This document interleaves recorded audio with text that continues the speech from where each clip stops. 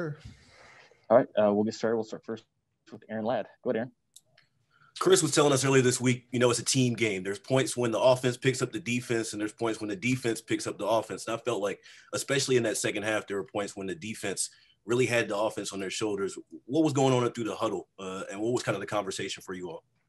It's playoff football. It's championship football. I think every unit, has to take it upon themselves to, hold themselves responsible and accountable. So it's all about the team. I don't think defensively, we try to do anything special. We just try to do our jobs. We just try to play fast, communicate with one another. Felt like we started the game off fairly well. Kind of got a little laxed in the middle of the game. But then in the end, we kind of snapped back to reality, understood the situation, and was kind of able to get off the field, when we needed to. Go next to Matt Derrick. Go ahead, Matt. Hey, Ty, kind of following up on that question, you come onto the field after the interception. Cleveland's got a chance to come down and potentially take the lead. What was kind of the attitude? What were you guys talking about there on the field going into that drive? Well, it's all about making a stop. I think anytime you get in the game, and it gets, critical, the score gets tight, it's all about the outcome of the game. How can we win the game? How can we make the right plays, the routine plays? And I think that's really all we tried to do. And then obviously the offense went out there, was able to convert that fourth down and, kind of ice the game. But we just try to go out there and do our part. Let's go next to Sam Mellinger. Go ahead, Sam. Hey, Tyrann, you talk all the time about sort of one team, one heartbeat, right? I'm just curious, when I know it's the other side of the ball, but when the quarterback goes down like that, is that part of the conversation at all? Do you guys talk about that? Nah, I think when anybody goes down, I think, the team tries their best to rally around, that particular player.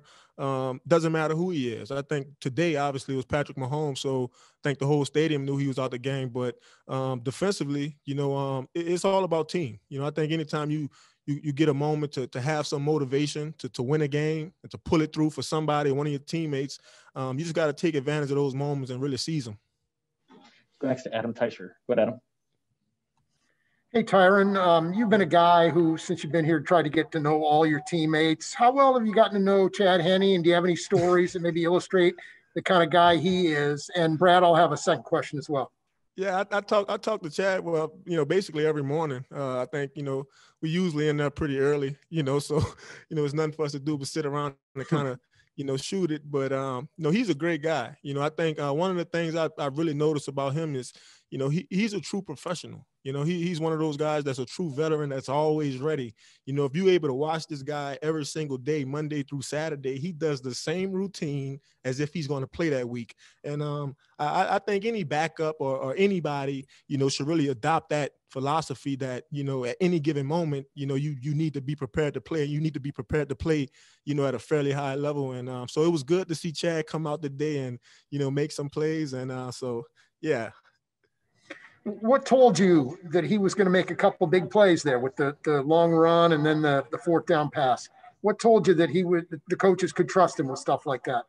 Well, I think if you were able to kind of watch him in the last game of the regular season against the Chargers, you saw a guy that understood the offense. You saw a guy that knew where the ball, was supposed to go, and he got it there. And I think that's what you should expect, from anybody that's going to step up, and help the team win. But I'm proud of him. I'm happy for him. So see if we keep this thing rolling. Got time for a couple more. We'll go Pete Sweeney and then Nate Taylor. Go ahead, Pete. Tyrann, congrats on the win. Had a question about your interception and then your near interception. First on the interception, it looked like you kind of stopped yourself. Was that an intentional move to sort of bait Baker into throwing that football? And then on that near one, did you feel if you came up with that cleanly that you were gone for 6? Yeah, absolutely. I think the first play, it was just I'm a pattern read guy. I think anytime the routes can begin to develop, I get a feel for the routes. So once I saw 3 kind of running across the field, I knew somebody was coming behind them. I just kind of dropped 3. I saw Landry there. Then I kind of saw Baker begin to scramble a little bit. I wanted Baker to think I was going somewhere other than covering Landry. And I kind of took a step. He threw it, and I was, able to kind of make a play. But I think that's just kind of football one-on-one. We got some great coaches. And I think anytime you get in zone coverages, especially when the quarterback scrambles. If you're in the zone, just match your man as if you were in man coverage. So that's really all I try to do is, take the coaching to the field. We'll go last to Nate Taylor. Go ahead, Nate. Hey, Tyrann, I have two questions for you.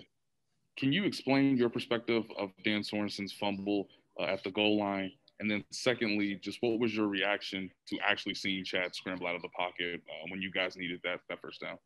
Yeah, I think, Coach Spags preaches, my job plus, all the time. Do your job and then do something extra to help one of your teammates out. Obviously, the guy was wide open. He shouldn't have been. But I think anytime you have anybody on the field that's willing to strain, that's willing to put their body on the line, a lot of good can come from that, and, to see Chad Henne, scramble, try to get that first down, that's all heart. Like that, those are the moments that lift teams, those are the moments that build confidence. And, I think for us, we try our best to make those plays all the time. We got great coaches. They always put us in great positions. But I think when it comes down to it, our players showed a lot of heart today. Tyrann, we appreciate the time. Thanks for joining us. Thank you. Yes, sir.